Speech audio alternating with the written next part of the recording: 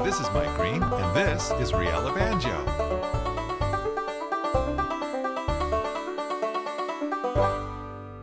What you just saw was the pattern player in action. We'll get back to that in a minute, but first, let's go over some of the basic features. With RealiBanjo, the notes are all playable here in the blue keys area. Now, there are 5 strings on a banjo. There's the low D string, which we extended the range down to a low C, but it's still the low D string. There's the G string. Then there's the B string. And then there's a higher D string. And then the high G string. For each of these strings, we sampled all the way up the fretboard. This gives us the ability to play in various fret or capo positions. You can adjust the fret position with this menu, or we included these yellow key switches. You can have the banjo open, which is the most common way to have it, or play from the first fret position, which is like if you had a capo at the first fret, or second fret position, and on up the fretboard. The sound gets a little darker as you go up the fretboard. It's a useful feature, although most of the time, a banjo player will be in the open position, so I'm going to leave it open here. Now, with RealiBanjo, we recorded round robins as well as loud and soft dynamics, but we also recorded slides up and slides down. This is useful because a banjo player often slides into one note or another. Did you hear that at the end of the phrase? Instead of each note being picked like this, we did a little slide.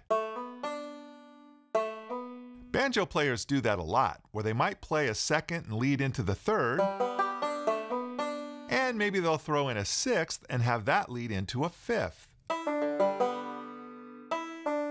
Now, a banjo player will typically do a slide like this if he's playing 2 notes in a row that are either a second apart or a minor second apart. It's kind of a banjo thing. So we programmed an auto legato feature that automatically detects whether an interval is a second or a minor second, and if it is, it plays a slide. If it's a larger interval, it plays discrete notes. So you can play a pattern and the auto legato feature will take care of where to put the slides automatically. If you don't want this to happen, then you can turn off this feature, in which case all notes will be picked. Now, whether the auto legato switch is on or off, you can still force a legato by holding this B key, the one below middle C. Then any notes played while this key is held will have slides into them. With slide, without slide. Okay, that's enough about legato slides. Now, let's move on to the articulation switch, where we can select between normal sounds, which is what we've been hearing, and the mute sound. To hear how this might be useful, here's a piece where the first part is with the normal sound and the second part is with the mute.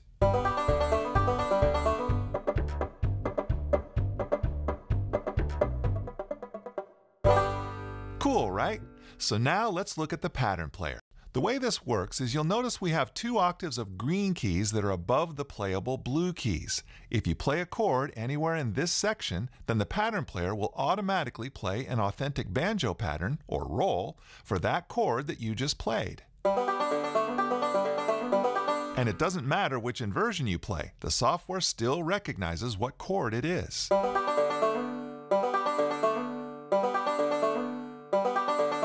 And it can not only recognize major chords, but also minor chords, as well as dominant 7 chords, and minor 7th chords, and even suspended fourths. And again, you can play any inversion of these chords in any key, and it syncs with your sequencer. Not only that, you have a choice of 12 different pattern styles. These are selected from the interface or by these red key switches. What we've been hearing so far is pattern 1, which is probably the most all-purpose of the pattern styles. Pattern 2 is actually my favorite. It has more of a down-home kind of style with some extra twang to it. Pattern 3 is a higher pattern. This uses higher notes. This is a pretty cool pattern as is, but where it can really come in handy is if you're playing a more normal lower pattern and then you kind of want to set it apart. Check out this example. I'm going to start with pattern style 2 for 2 bars, and then I'm going to move up to 3, and you'll hear how it gives it a little extra punch.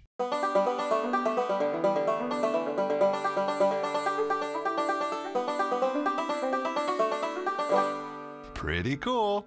You just play a bunch of chords and let the pattern player do its thing.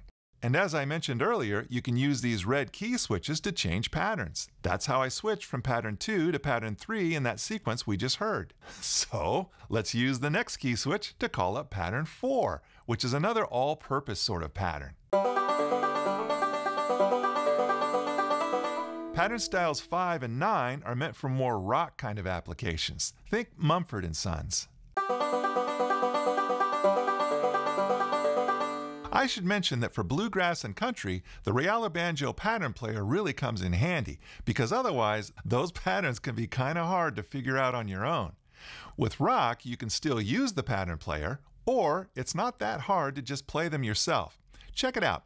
I've got a rock sequence I recorded earlier, and the banjo that you're going to hear will be RealiBanjo played live.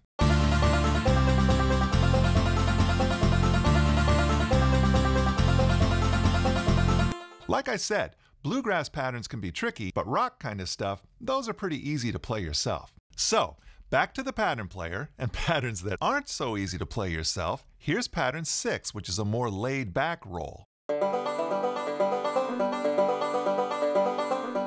Then pattern 7 is an old-school traditional roll. And now that I think about it, let's turn on this end with chord switch, which automatically adds an ending chord. Realitone thinks of everything. So next is pattern 8, which is a more complex pattern.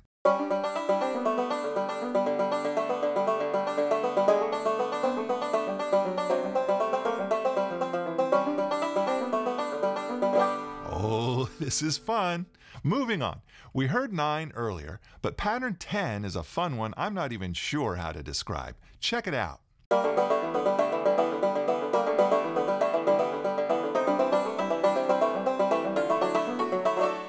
Pattern 11 is another traditional roll.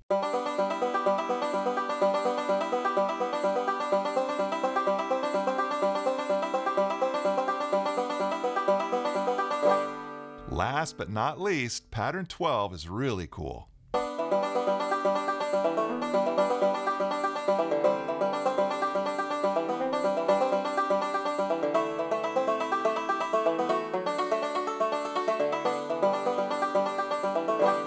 And of course, you can drag and drop any of these onto your DAW. It takes whatever your currently selected pattern is for whichever chord you're currently playing, so you can drag it to your sequencer and edit or whatever you're in the mood for.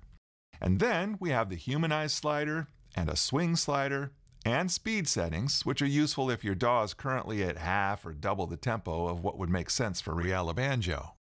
And the most important control of all, the animation reset button. Uh-oh, the dog disappeared. Let's see if he comes back.